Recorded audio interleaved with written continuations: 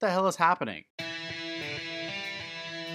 Welcome to Ranger Reviews, a web series we look at episodes of the TV show Power Rangers and then discuss them. Today we're exploring the 30th episode of the show Power Rangers Zeo, as well as the 185th episode overall, titled Oily to Bed, Oily to Rise. We begin this episode at the Angel Grove Catch a Wave competition, and some guy from Stone Canyon is doing his run. Then Rocky is there with Tommy and Kat, and it turns out Kat is competing.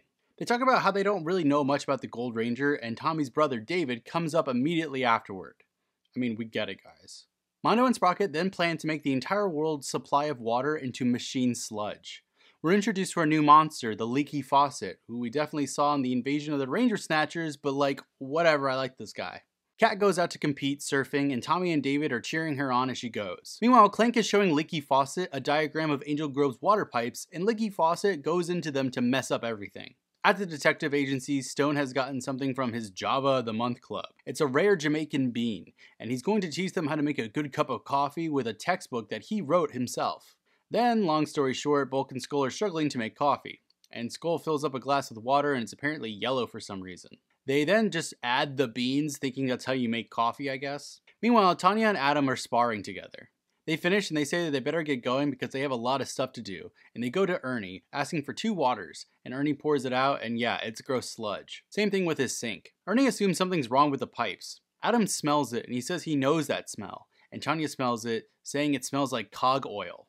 That makes sense that they'd actually know these things and their scent. Meanwhile, Kat's about to take the lead at her competition. Also at the power chamber, Billy verifies that it is indeed cog oil, and they need to make sure no one touches or drinks it. Then the alarms start going off and they see that cogs are on the beach, getting ready to release some oil into the ocean.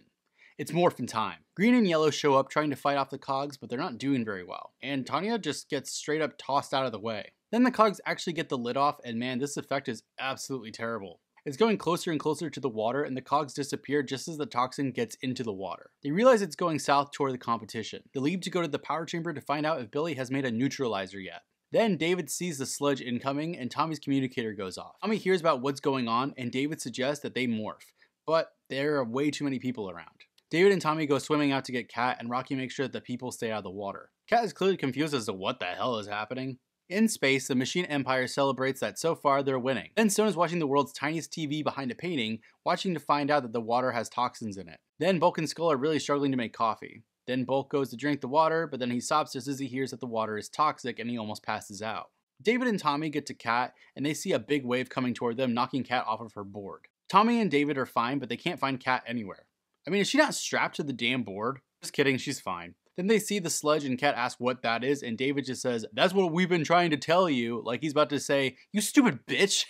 Billy then finds Leaky Faucet on the viewing globe, and Tanya and Adam both realize that they've definitely fought this dude before. Billy is going to work on an antidote while the others go, so Adam and Tanya back to action. Rocky meets up with Tommy, David, and Kat on the beach, and Zordon tells them that if they defeat the Leaky Faucet monster, everything will just magically return to normal. Apparently.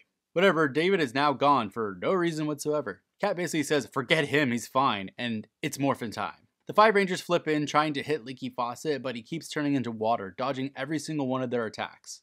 Then Clank is there telling Leaky Faucet to activate the fountain somehow, and he liquefies, disappearing. They realize that he's in the water pipes, I guess, and we see him going through the pipes.